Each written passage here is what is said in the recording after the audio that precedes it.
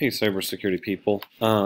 This video is going over what you do for the lesson part before the actual project starts in 213. So if you look at 213, a lot of this is kind of like learning and refreshing your brain on some stuff, like what a router does, connecting to networks, what router can connect to the internet with a server. Even better, if you're going to go to the internet, you should probably have a firewall to block certain attacks and vulnerabilities. So when you're going through this practice or intro to material, you can fill out the vocabulary. You do want to go back to activity 121 to refresh your brain on all the different types of things in topography, in a network topography. So you got to go back to 121, right? Not, I know these numbers get confusing, but it's all the way back here in firewalls and malware, where it talks about what a simple local area network is. You're going to describe that like in a sentence, what switched topology looks like. Basically, you're refreshing your brain on all these ones because you're going to build this for bikes, boards, and beyond. So, go back, write your own description of what each one of these does. And then in 213, it has a network with a firewall. So it's basically kind of the best version of it right there. So give a brief description of those and you'll be fine. So if you remember to our last lesson, 212, when we were doing the who is and the trace route and all that stuff, we were messing around with Amazon. And every time we looked at Amazon and we're clicking on the different network settings, we opened up developer tools with the 3 dots and looked at network and saw how many pages loaded. Every time we saw a different IP address, it was a different server. So Amazon has a ridiculous amount of servers. So this is a sample of what Amazon's setup can look like. These dot dot dots mean there's tons of servers that actually do this. So for here, we noticed some things you tried to look up with Whois, you couldn't, because they protected like their product information and their customer information and stuff like that by not having it connected to the internet. So you'll see some things are connected to the internet, some things are not. So on this first one, you're going to double click on this screen and you're going to drag all this stuff onto this picture, and this is for Amazon. So like firewalls are there to protect you, right? So you'll want a firewall to protect your web servers so the internet, can't directly access them. They at least can filter out some of the internet. People can get on the web servers. I should probably call these. How do I know these are the web servers? Basically, they're the only part that's connected directly to the internet. So Amazon.com, I don't know why there's an R there. So these are the web servers, and they connect directly to the internet. See how it's like just web server? There's a firewall to protect them a little, but then it goes to the router and right to the internet. There's certain things you don't want to get directly to the internet. That would be like, your product servers. You don't want, Amazon doesn't want people to be able to actually access and mess with their images. So they're one link removed. They don't connect directly to the internet. They go through this router, which goes through this router and then connects to the internet. So they would also want a firewall protecting them. Okay, now I guess you could put a firewall on each. Maybe they do that too, but you at least want this one.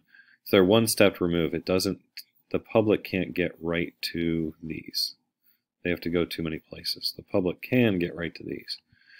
And so some of these servers will be on products, some of these servers will be on media, and you have to decide which router would be considered an internal router and which one would be considered an external router. When you're all done placing that stuff, you hit save and close, and it'll save it there, and then you can answer the questions. what servers are directly connected to the internet. That would be your web servers. That's so they can access the web pages. Your passive analysis did not uncover Amazon's customer employee data. Why do you think that is? They protected the customer and employee data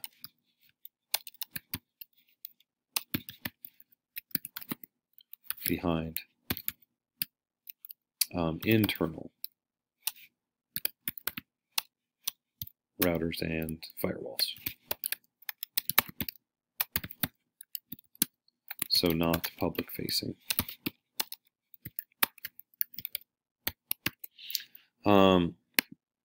Where do you think customer information or information for Amazon customers would be stored? Probably on they would have servers, a database servers for customers, customer info. Where would employee information be stored? They'd have another server for just like employee. So this looks like, I don't want you to think that this is all of Amazon's server categories. Like they have images, they'll have some for like videos, they'll have some for,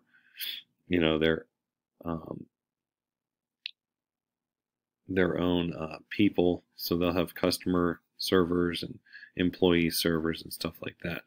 All of those should be on the internal network, not public facing. So you got to think about this when you're setting up your servers. You're like, how am I actually going to run these wires? I need a router that separates. I need to put up firewalls here. These guys have to connect exactly. So you'll finish this up. And then it says, this is important because this will set up your ability to do the project, which really starts kind of after number 8. I think this should be 8, really. Review the information in the table you made for Bikes, Boards, and Beyond. So you did this in 211 in your notes, or I just typed it in here. So remember when we were doing the CIA triad, you're supposed to move those dots around and fill out this table. You have a checklist just like this. So you think like product catalog, who's allowed to view it? Employees are, doesn't need to be encrypted. Customers are allowed to view it, doesn't need to be encrypted, because you'd need to be able to see the products in the catalog. Who's allowed to modify it? So these are our confidentiality things. Are we allowed to view it, and is it encrypted or not? Integrity is who's allowed to modify it. You don't want customers to be able to modify your product catalog. Employees, yes. And how available is the product catalog? That needs to be really available because customers should be able to order at any time. So they should be able to see the products that are in the catalog. So basically, you want to make sure your stuff is, you figured out this pretty well, because that is going to set up everything you do for the next part. So which things need to be confidential? Think about what you want to protect. You want to protect, we talked about this in class a little bit, you want to protect like employee information, customer information. Think about what should be encrypted and what shouldn't. If you don't want people to be able to access it, and even if they do access it, you want to protect it, you want to encrypt it. So be careful about that. You don't want to have their addresses or personal information or anything like that, customer information too. So what should be more confidential? Customer information, employee information, right? Probably order.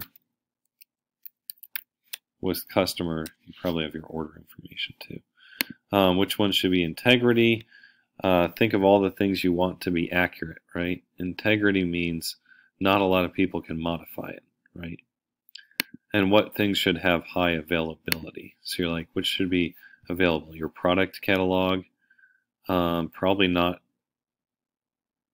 Oh, your customers should be able to change their info. Yeah, that should be available. Like they need to put in their address and email stuff. Employees need to be able to look up what they ordered. Website. So basically, employee information needs to be not available. So you'll go through here and say, okay, your product catalog, your order information. So you're kind of going through here and connecting the dots to here, which ones need to have high availability. The website. Oops. Right. And integrity is all the stuff you want to control who's able to change it, right? So product catalog, you want to have pretty high integrity because you don't want just anyone to be able to do it.